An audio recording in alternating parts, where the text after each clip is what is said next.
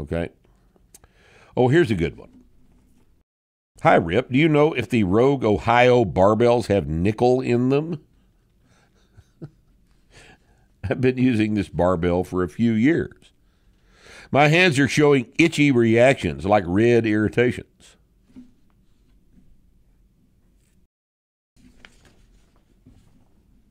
You think that could That's good. Pink Lives Matter.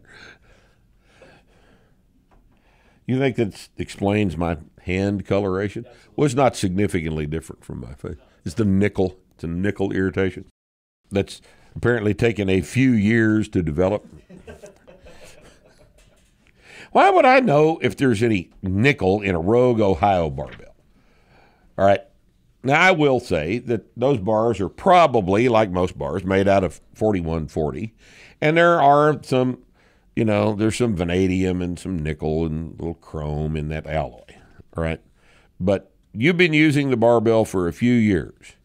Your hands are showing itchy reactions. I would look elsewhere for the explanation.